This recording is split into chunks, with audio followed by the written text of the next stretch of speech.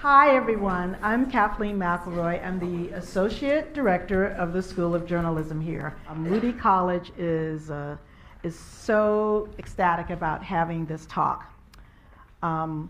Richard Harris has written a book on a topic that's very much in the news.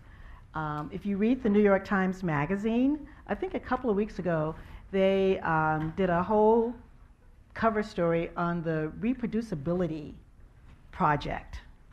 And it's the idea of, can science be reproduced? Or is this one study just a phenomenon in and of itself? The very first line of the book he just produced, Rigor Mortis, and How Sloppy Science Creates Worthless Cures, Crushes Hope, and Wastes Billions.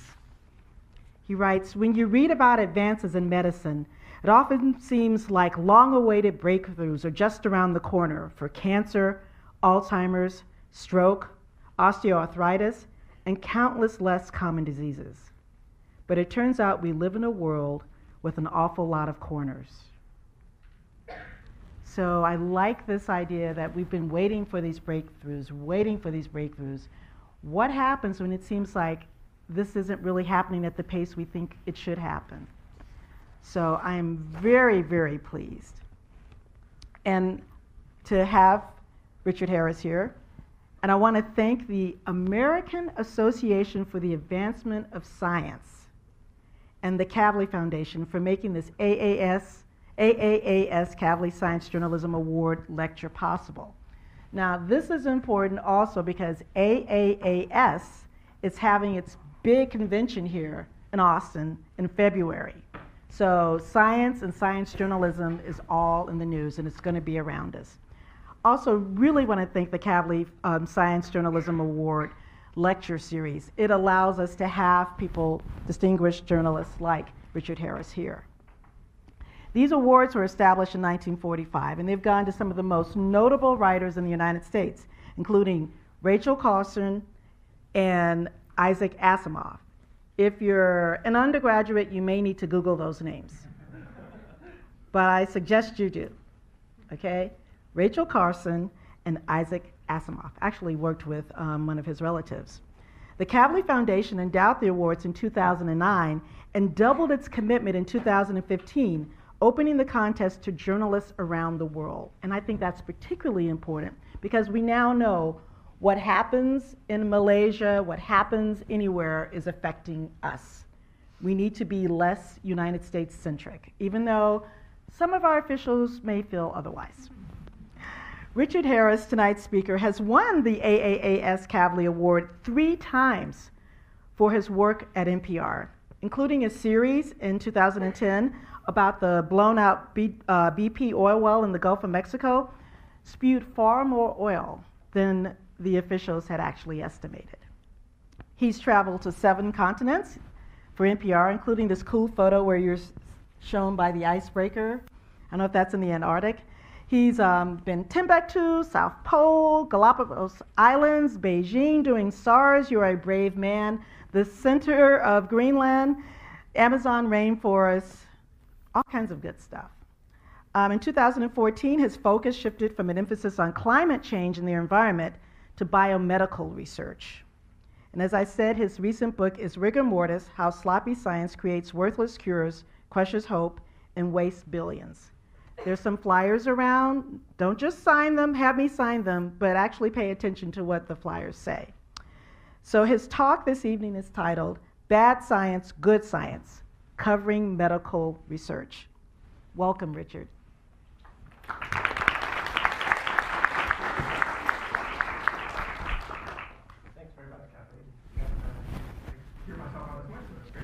I will give you we have a clock and everything, so that's good. I will give you a brief tour of bad science, good science, and sort of how my thinking has evolved on covering science since I was asked to come back and cover this topic a couple of years ago and ended up writing a book on the topic. Now, I'm going to start with a cartoon that's 20 years old, but is still meaningful today. This is the random medical news. You spin this wheel and you say, coffee, it can cause depression in twins. And so according to a report released today, he says, and then they spin the dials. But who hasn't had this phenomenon, felt this phenomenon where basically every day it's some other disease, some other thing, and it's either good for you or bad for you and whatnot. And why does this happen? And that's a good question. And what part of the reason it happens is because science keeps changing and evolving and improving. If you've heard of CRISPR, that's a new technology that allows incredibly precise gene editing. And it replaces some technologies that did that pretty well, but not so well. And this paper that was published earlier this year reports that scientists are realizing when they did the same experiment with this more precise and effective tool, they got different results than when they'd done it before. So it's like, okay, out with the old and in with the new. But it also means a lot of the research that they'd done previously wasn't giving them the results they actually thought they had. So that's one thing. Technology always changes. Science changes. Science is a process, right? And we improve things and we get deeper understanding. Another reason this happens is science is full of bias. It's a human endeavor the way everything else is. Our lives are full of bias. We all have confirmation bias. We seek out information that supports our point of view, and we tend to downplay things that don't. And so this is a paper that was published a couple years ago, and John Ioannidis and his colleague decided to look through the literature and see how many different kinds of biases are mentioned in the biomedical literature, and they came up with 235 different kinds of bias that scientists report, which means, and any of these things can mess up the way you interpret your experiment. If you haven't, for example, been careful to blind your experiment so you don't know whether you're looking at the experimental set of animals or the control set of experiments. You can fool yourself into thinking you have one result when in fact you don't, or when you have a different result. And confirmation bias, all sorts of other biases crop up in the literature. And actually science, Richard Feynman, who's a famous physicist, gave a commencement talk at his university where he was teaching Caltech some years ago, and said, basically, what science is really all about is a set of principles to prevent you from fooling yourself. And he said, and you are the easiest person to fool. So reducing bias is a fundamental part of science. So here's another problem. This is another paper, same author actually. This is an essay he wrote some years ago. Why most published research findings are false. It's like, how can you say that? And the answer is, well, some people said, well, they didn't entirely buy the argument. But his argument is that so many experiments are small that the effects that they see, if you repeat the experiment, actually wouldn't show up again. But scientists don't often repeat those experiments. And they actually don't understand the statistics that go into the experiment. So in science, there's this whole cult of the p-value. And if a p-value is less than 0.05, which is 5%, then scientists say, okay, it's a real result. It means, and some people misinterpret that to mean there's only a 5% chance that it's wrong and a 95% chance that it's real. That's actually a very poor interpretation of what p-value is. But a lot of people do that. A lot of people run these kinds of studies. And so as a result, he argues that particularly small studies, that the vast majority of small studies, if you repeated them again, you would find out actually they don't hold up. And so this is another argument that there's some misunderstanding about how to interpret results once you have them. So this paper really caught my attention. This was published in 2012, and when I started my new beat at NPR on biomedical research, I came across this paper. This speaks to how big a problem this is. And there are more than 1 million papers published every year in the biomedical literature. So there's no way to check and see how reliable that entire literature is. But Glenn Begley, who was the head of cancer research at a drug company called Amgen, decided he wanted to look at papers he really cared about, papers that were published in the literature that had come from academic labs. And he wanted to know whether they were correct, because if they were correct, they were important potential leads for new cancer drugs.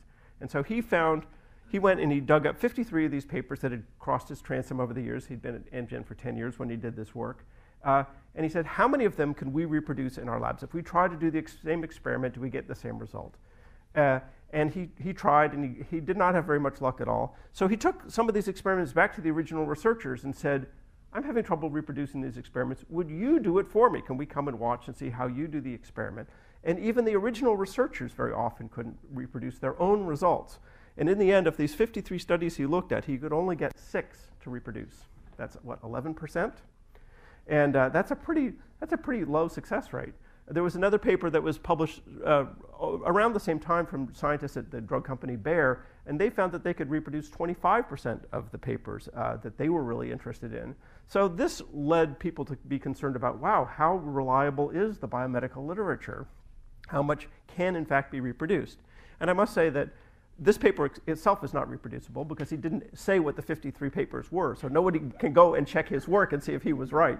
And it's possible that some of his failures were his fault, not the fault of the original paper. So that's another important lesson. It's not easy to tell. Even if you try and fail, you don't know necessarily which one is right and which is wrong until time elapses.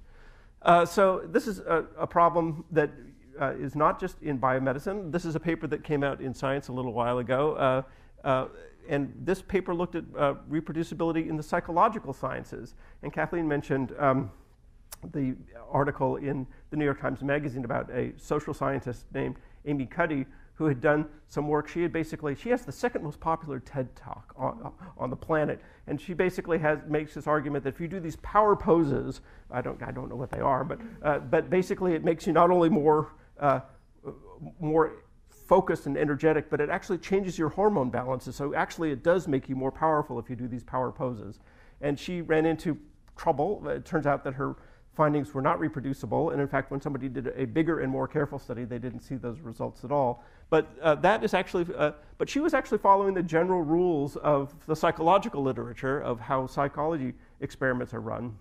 And it turns out they're run to a fairly low standard, because this was a paper that tried to reproduce 100 studies that they sort of picked because they were interested in the 100 studies to see whether they could reproduce them. This was another group of people, and talked to the original researchers and said, if we try it this way, would you expect, it's not an identical experiment, but would you expect that we should get the same result? And of those, only about a third of them were able to be reproduced, and some of them, about another third of them, were actually came to the opposite conclusion. And a lot of them were just kind of muddled. It was like, well, it might be something, but it's not a significant result. And so this paper made a lot of headlines as well about raising questions about the reproducibility of the psychological literature. This is another example of just sort of a tap on the shoulder. How many of you have heard these stories about a new gene for schizophrenia has been discovered, right? We've heard many of these over the year. In fact, these guys went and looked at 25 genes that have been published, and it's like, oh, here's a gene that's associated with schizophrenia. And they went back and took another look, and they said, actually, on further reflection, none of these 25 genes has anything to do with schizophrenia. So it's a problem. Now, how often does this creep into journalism? And this is a question that actually some academics have taken on. Estelle Dumas-Mallet and her colleagues at the University of Bordeaux published this analysis earlier this year. And what they did was they started out looking at 100 English or 200 English language newspapers from around the world and dug through them to see what scientific breakthroughs, particularly in medicine, were announced in these newspapers. Things like an association between a particular pesticide and Parkinson's disease, for example. Or there was one paper they looked at that reported a new mechanism to explain ADHD. And they said, well, let's find out how many of those actually stood the test of time, because these were all, a lot of them were initial studies, sort of suggestive stuff, the kinds of stuff that grabs headlines. But what happens as science continues to chew away at those topics? What happens? And they found 156 of them that had, where there had been enough information accumulated about the topic over the years that scientists could go back and do what's called a meta-analysis. They could gather all of the published data together and do one big analysis and sort of imitate what it would look like if they'd done one big study instead of a bunch of little ones. And they found that when they looked at these 156 studies, the papers, there were about half of them showed that the findings stood up over the test of time, and only about 34% of the most exciting ones actually stood up. So it's like if you have a particularly exciting finding, you have like maybe a 1 in 3 chance that it's actually going to stand up upon review by further science. And do we as journalists report by the way, that what we said about Parkinson's disease and pesticides, that turned out not to be true?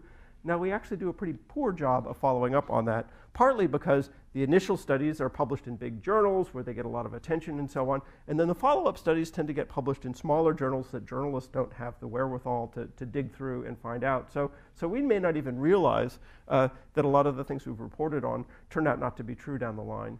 And it's also kind of weird, if you think about it, to do a story that says, hey, remember that story that we published 6 years ago? Probably not. Well, it turns out it wasn't true. Thanks very much, you know.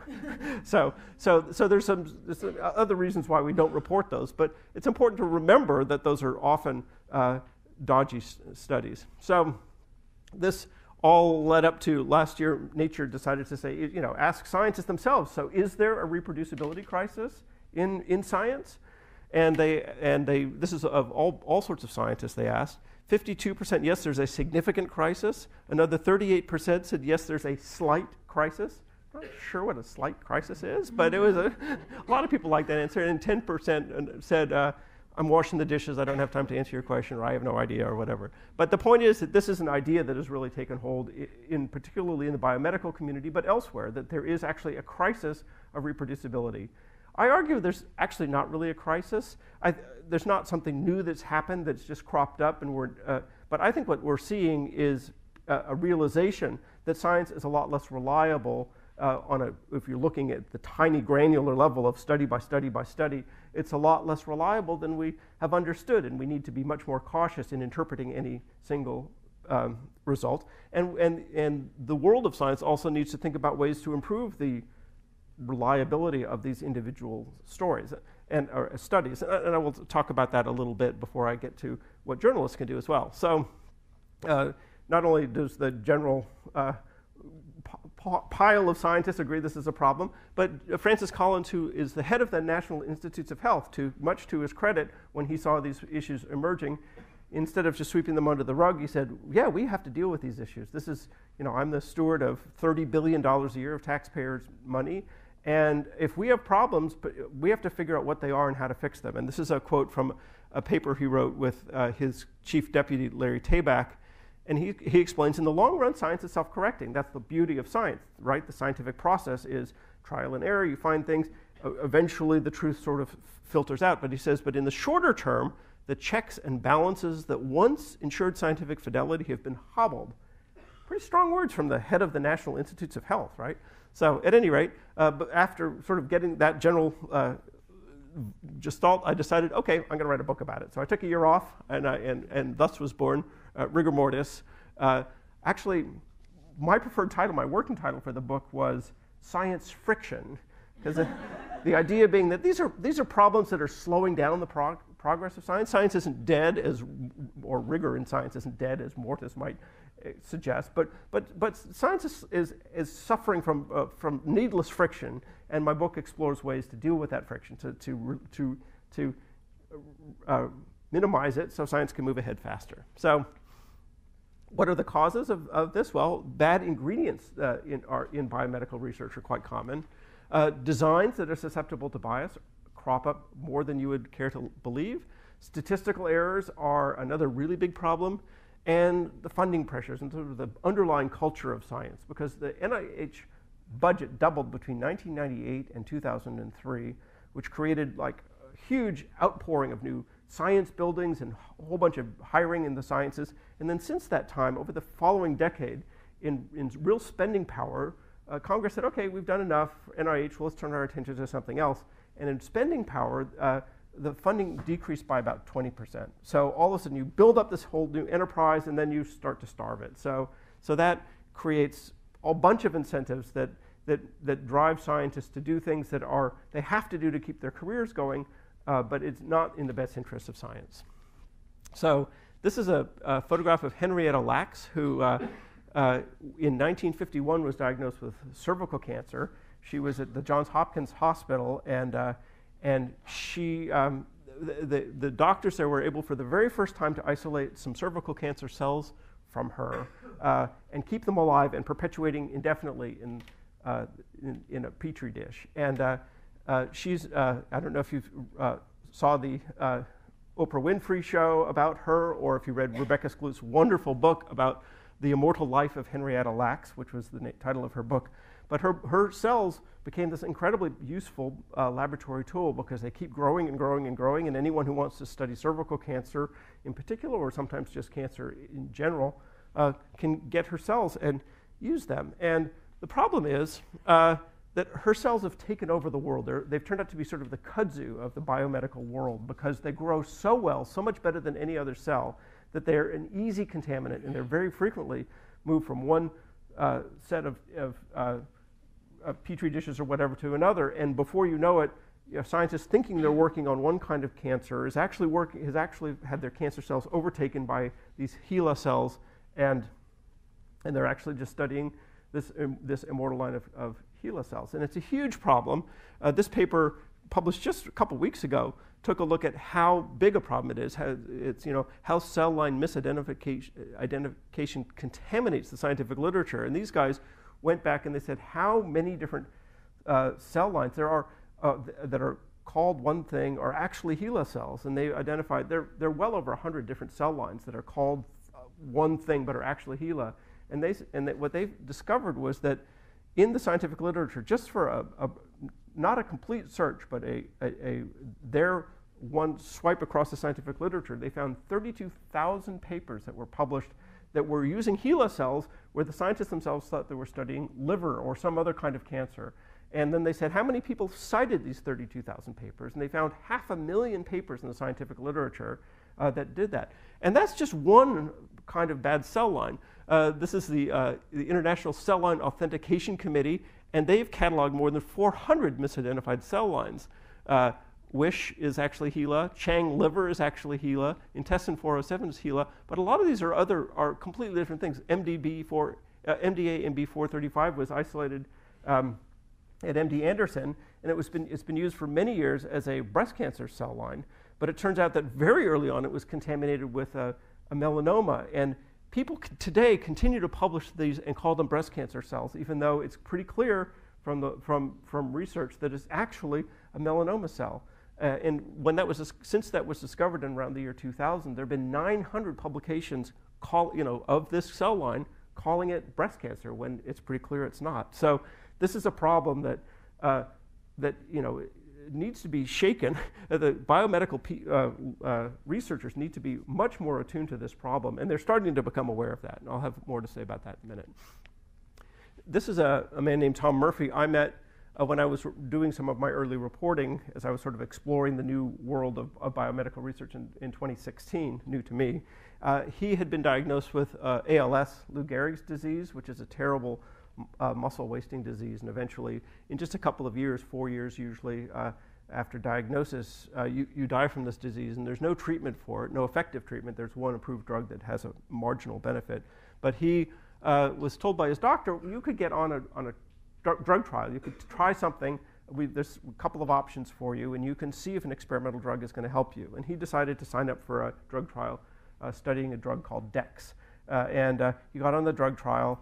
He actually said it made him feel better, but overall, when they looked at the 1,000 people who were on this drug trial, it turns out that it really wasn't helping them, and so they said, "Oops, this is not working. Sorry." And it was yet another long list of failures for ALS. And this is a paper that you don't have to look at all the details, but the blue lines represent scientists who had been trying to develop these drugs. These were all ALS drugs. And the blue lines represented their initial reason why they thought this could be a good drug to study in human beings, because these blue lines show how much survival increased in mice when they were given these various drugs. And you can see some of them seem to do a pretty good job in improving survival in mice. This was his drug, Dex here, and it had some marginal, some improvement in the mice, which encouraged them to try it in humans. But this group called ALS TDI decided to take a close look at this data and see why none of these worked if all this mouse studies seemed to suggest that it would. And the first thing they found was that many of these mouse studies were very poorly done. They may have had 6 or 10 mice only in these studies, a very small number.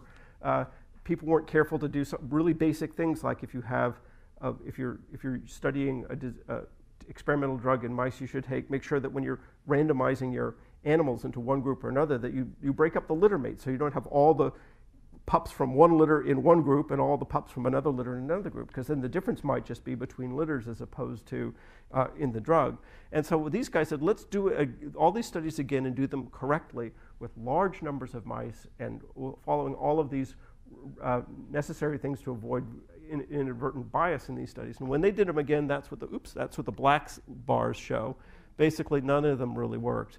And the catch was each one of those experiments cost several $100,000. And if you're and these guys had the money to do it, but if you're an academic researcher interested in ALS, it's really hard to get that kind of money to do an experiment. So you would just try. You'd just say, well, I can do it with 10 animals, and I'll get these sort of results and cross my fingers, call it a pilot study, and hope that the pilot study actually represents what's really going on.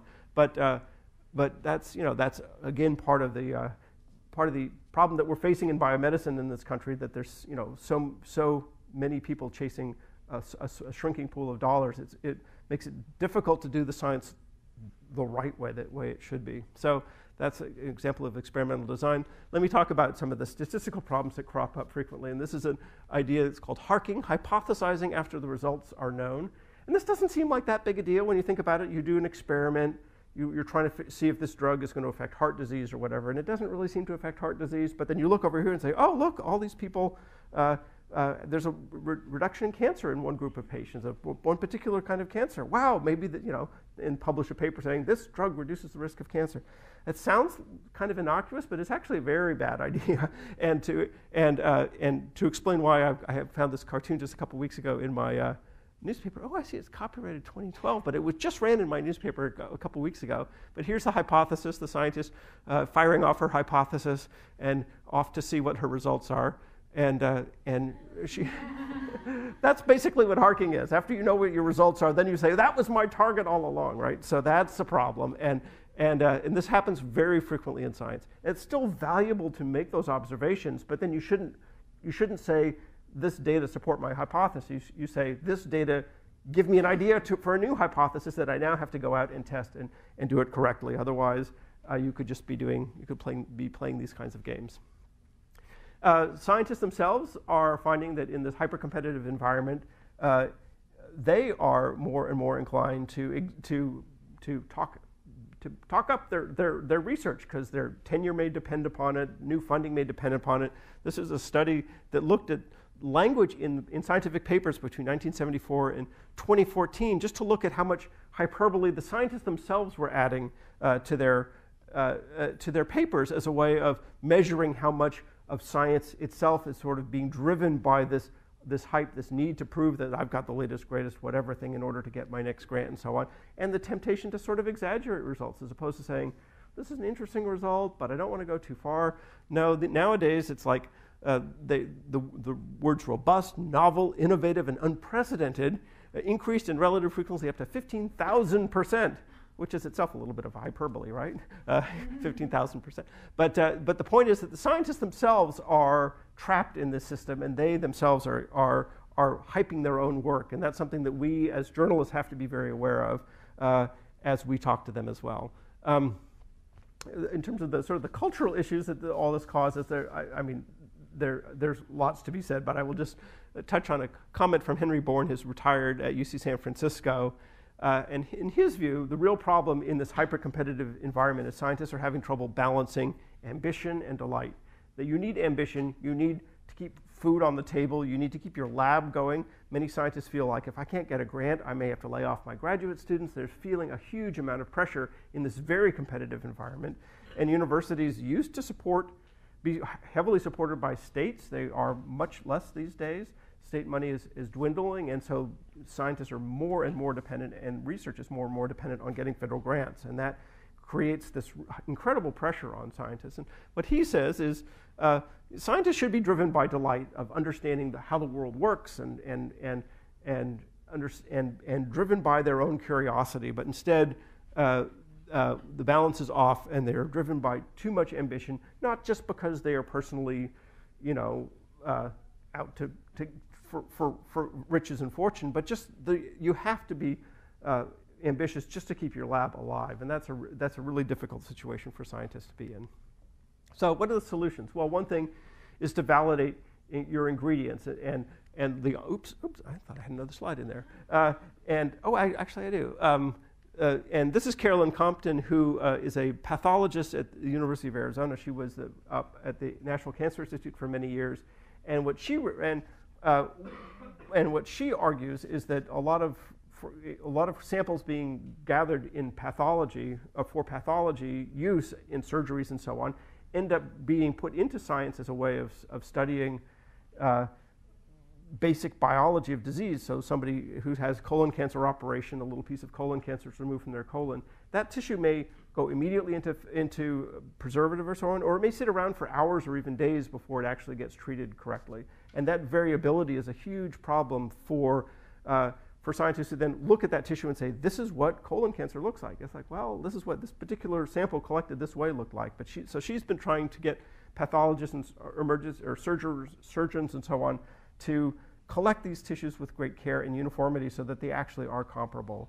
Another thing that the NIH is doing is it's now insisting that scientists validate their cell lines. So those kinds of HeLa problems we hope will eventually be brought under control.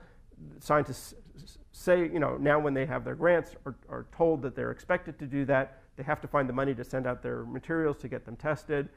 The checks and balances that whole system is just getting up to speed, so there's probably still a lot of problems in the system, but ultimately scientists are at least now on notice being told you have to validate your cell lines to make sure that you're using the cells you think you're using. Transparency is another very important way of dealing with this, and one feeling is that if you have scientists know that they have to put their data out for other scientists to look at and the computer code that they use to analyze their data, that there will be a checks and balances on that, and scientists will realize, I better be sure I'm right. If I've got mistakes in my data, I want to find them, and I don't want to put them out for other people to find. So transparency as an idea of not of preventing errors necessarily, but of speeding up this process of the self-correcting nature of science. If the sooner those problems are discovered, the better off you are, because then you don't have people running down a bunch of blind alleys. So this is just one small example. There's a group in Charlottesville, Virginia, that's got this open science framework, and they are encouraging scientists to dump all of their data into it, and it's sort of a big data sharing system that they're encouraging scientists to use. I'm not sure it'll succeed because it seems like many scientists think it's more work to do it that way than the old-fashioned way. But they're pushing. They're trying to find ways to get people to be more transparent with their data and their processing, the processes that they use to analyze it. Better training is also important. In biomedicine, very often scientists graduate students and postdocs learn from the people who are running their labs, and their mentors may or may not have a lot of time to do that. In fact, many mentors spend most of their time writing grant proposals these days because money is so short, and you have to write 7 grant proposals to get 1 grant typically. So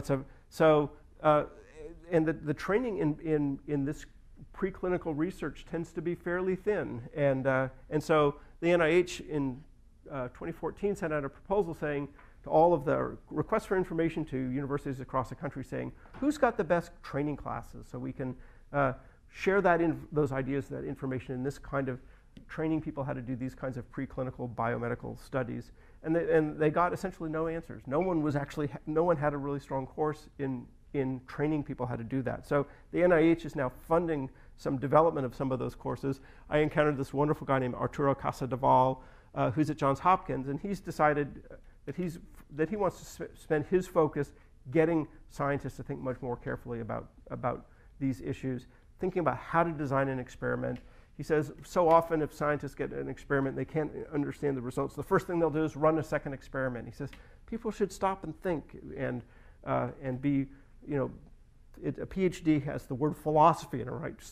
He says he wants to bring the philosophy back into this world so that you can bring more knowledge and information out of an experiment and not just say, oh, that one didn't work, I'm going to try something else, and really try to think about where you're going with your experiments.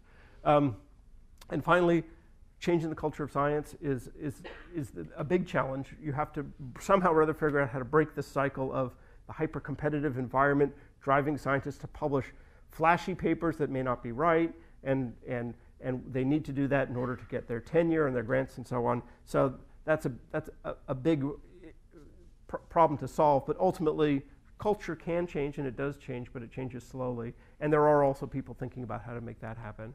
I want to say just a couple words. This is actually, this was at the National Academy of Sciences earlier this year, a colloquium on reproducibility of research issues and proposed remedies. And a lot of people were talking about some of these things at that. And I just wanted to focus on one guy named Trevor Butterworth, who runs an outfit called Sense About Science. And he was arguing that we really should make sure that journalists understand much better about where all the pitfalls are in science, so that they can cover science much more carefully and they can get it right. And I stood up after his talk and I said, I mean, I can correctly report what some scientist has put in the literature, but I'd like to remind you that a lot of what's in the literature isn't right. So it's not just on me as the reporter, it's on the peer review and all the entire scientific process to be more careful and more thoughtful about how they put science out there. I mean, we also have a responsibility to portray it correctly, and that's where I would like to end. What we can do, the first thing is don't assume that what you're reading is right just because it's published, even if it's published in a peer-reviewed journal, which is, of course, what first question we're always asked is, was it peer-reviewed? Yes, yes. Even if it's peer-reviewed, it doesn't mean it's correct. Second thing you should do is ask questions. Are there other studies like this? Because science doesn't usually proceed from just single outstanding weird experiments, but it's accumulation of data. So are there a bunch of other studies? Where does this fit in? Is this the first one of 10 that found this result? Or does this support the results of 9 other studies like this? Another question is, are the statistical findings barely significant? Is it sort of really close to that magic p-value of 0.05? And if it is, there's actually a much higher probability that the paper is wrong than the scientists themselves even realize. So if you see those kinds of p-values in a paper, and you have to learn how to read a paper to find those p-values, but it's something even something you can pick up. That is that's a red flag for me. If the p-values are barely at that mark, it's like this doesn't seem like a very robust finding. And then are there other findings in the literature that contradict the result? If so, that could be interesting to explain why. Every study is different and looks at things in a little bit different way. Why are there conflicting results? And I think it's also really important on us to express uncertainty when we're reporting on things and not just say, here's the newest finding, coffee causes wrinkles, or coffee doesn't cause wrinkles, whatever.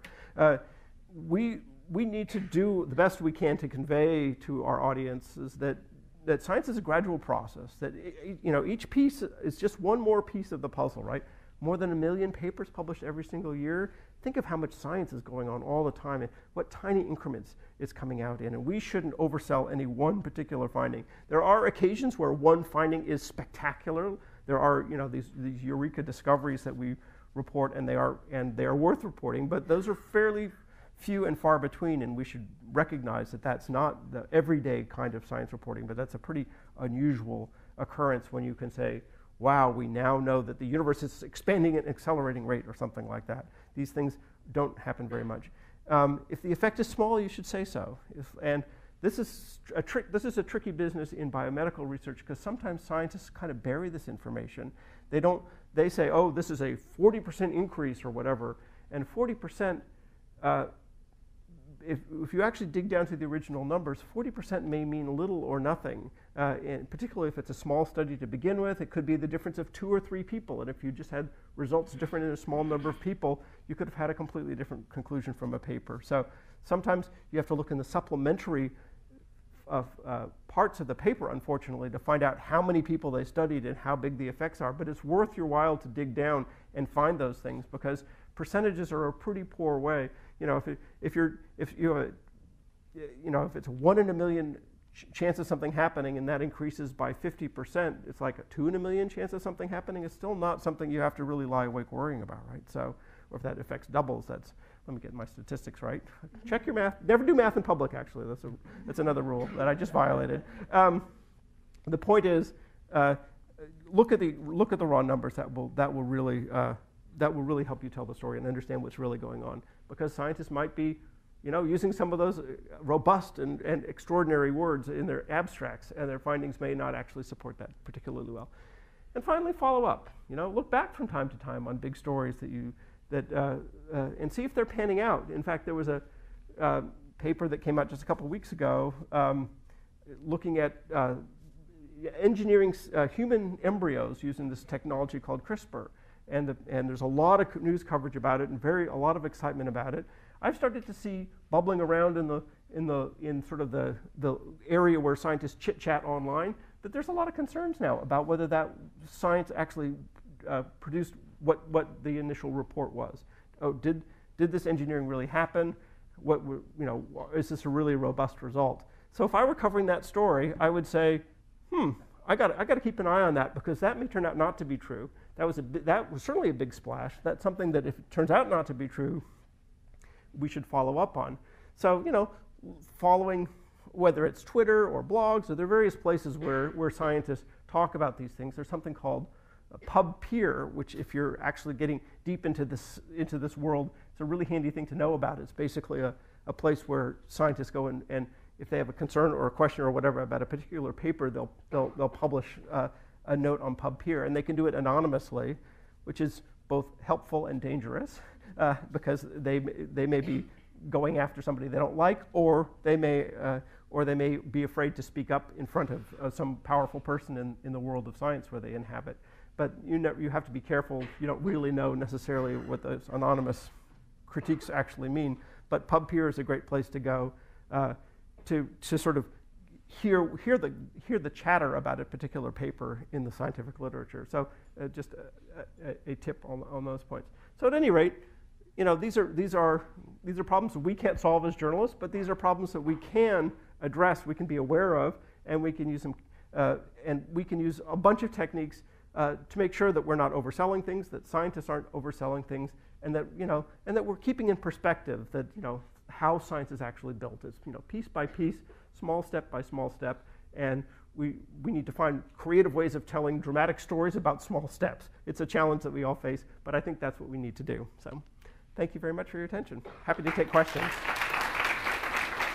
And there are microphones here, and since this is being recorded, if you have a question, please come down to a microphone. Hello, my name is Sahar Shmace, and I'm a second-year journalism student. I recently did a story about alternate methods to CRISPR, and I find science very, very fascinating, but I'm not ever going to be smart enough to be a scientist. So I was just wondering, how would a journalist approach doing scientific reporting when they find themselves to be kind of like not able to understand the actual scientific research? Yeah, that's hard. And the first thing I would say is talk to as many people as you can and fact check as much as you can what you've written. One of the great science journalists of all time is a guy named David Perlman, who's 98, and he just retired this year from the San Francisco Chronicle. And I have crossed paths with him many times over the years. And one question he asked at press conferences that I always thought was tremendous was he would stand up and say, "Let me make sure I understand this." And he would put something into his own words and ask the scientist, "Am I getting this right?" Mm-hmm. And I do this all the time when I'm doing phone interviews. What I liked about the fact that Dave was doing that was he was sort of the dean of science journalism in the Bay Area. And a lot of people who had less experience than in the audience could hear that. And it's like a question that anyone should ask. And people didn't necessarily ask because they felt like, I'm going to sound dumb if I ask that question. You have to get away from that idea. But if you end up with a story that you're not really sure about, I wouldn't press send on that story. I think if it's going to take a lot of work to get there, take the work, or at least start out with a simpler story that you have more confidence you can get right. I don't think it does anyone a service for you to put something out and cross your fingers and say, I hope I got that right. So yeah, but if you can find people who can help you explain these things. I mean, over the years, I've developed a long list of people that I know in all sorts of fields, so I can call them up and say, I'm having trouble untangling this, who should I talk to, those kinds of questions. And those are just basic skills of journalism, no matter whether it's science or business or anything else, you need to do that. But yeah, it's good to know what you don't know also, and because that's really important. If you think you've got it all or close enough or whatever. That's sometimes where actually that's where kind of I make mistakes. It's like, oh, I know the answer to that, and I'm not double checking those things. And those are easy pitfalls even for very experienced reporters. So just that's a couple of ideas of how to proceed. But yeah, you chose the alternative CRISPR technologies is a particularly tough story for anyone to tell, and I give you kudos for taking that on. Thank you. I actually got to speak with George Church, the person who actually conducted the alternate experiments. Fabulous, so, yeah. Yeah, I mean, he spoke with me in a way where he broke things down, but it was still very difficult after watching the lecture because of all of the terminology. So that's kind of what threw me off. And it's wonderful to find a scientist like that who can really explain and break things down, because many scientists can't. And by the way, sometimes when scientists can't break things down, it's because they don't really understand it very thoroughly themselves. Honestly, scientists, like they're sort of comfortable in their little bubble, their little world of jargon. And if you say step out of your world of jargon, sometimes they just can't because they haven't thought more broadly about it. We need them to. So I tend to say thanks for your time, and I go find somebody like George Church who actually can do that with great skill. But it's sometimes it's a treasure hunt to find persons like that. So thank you. I have a question. Please come to the microphone. Okay.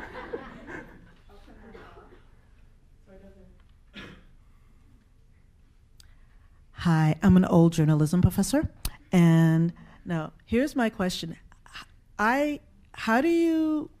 What would your tips be for understanding a scientific journal article? You mentioned you should look at the p-value, but what are other tips? Because I think sometimes a lot of people don't go to the original source, they just rely on the press release from the university. Right. It's a tricky one. I think that it really helps to have a scientific background to do this, because if you don't, you're going to get lost. Honestly, I think you're not going to be able to read a paper if you don't really understand the nuts and bolts of how science works.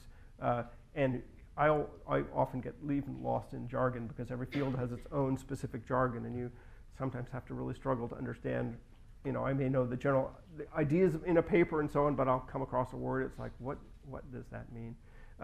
But my recommendation is certainly the best science journalists do try to read an entire paper. I may skip over the methods section a little bit, but sometimes at my peril. Sometimes I have a question that I know I want answered that's going to be in the methods section.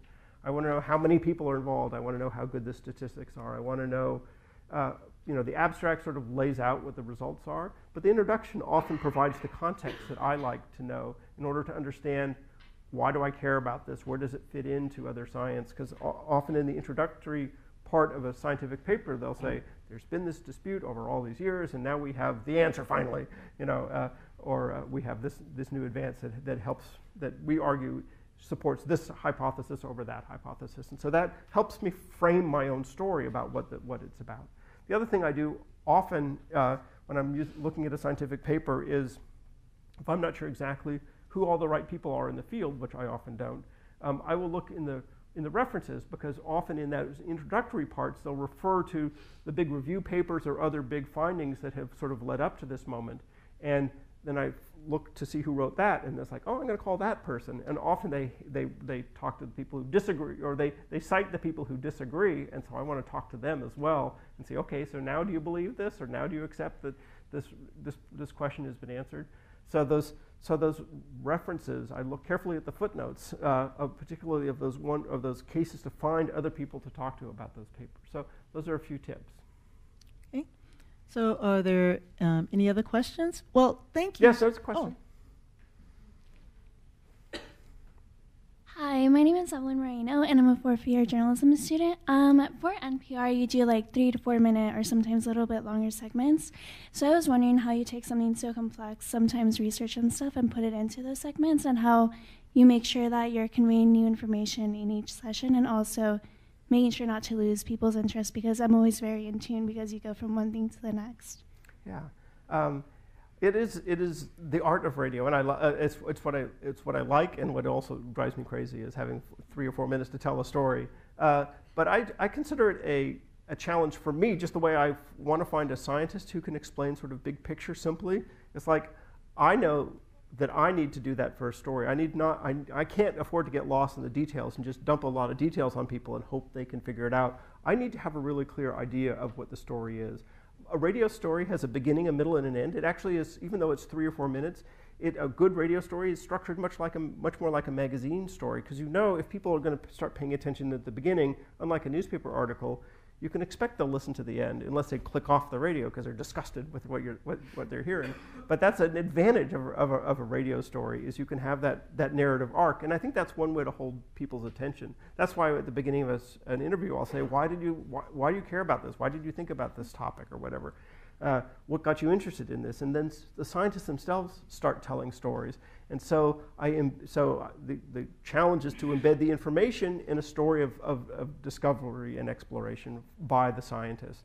I try to avoid numbers as much as possible because people can't remember very many numbers. I have this sort of funny test that I use. I ask myself, how much of this will somebody remember in 3 days from now? And then I say, and how much will they remember the New York Times story 3 days from now? It's like, I bet we're about the same. So even though I have much less real estate to work with, I think that I have the potential, at least, to capture the emotion of the human voice and to do some storytelling and so on, to have something that has as much stickiness as a longer article in a newspaper would have. Right. Thank you.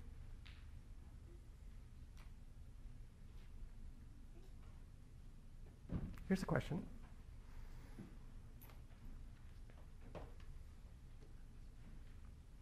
Hi, I'm Larissa Harold, and I am actually not a journalism student. I'm an environmental engineering student. And so I'm kind of, I guess, asking almost the converse of some of the questions we've had before, like if I have an interest in journalism and writing, and so if I want to be able to communicate what I might find or work on in the future, like what could I do to kind of transfer those skills, almost the reverse direction? Yeah, well, I think the first thing you need to do is think about the language you use, because I think scientists easily, or anyone in a technical field, gets lost in their own jargon. It's very handy, right? It's a shortcut. It's a really easy way to communicate with other people who speak the same language. But the first challenge is to step back from that and say, how would I explain this to somebody who's not in my field?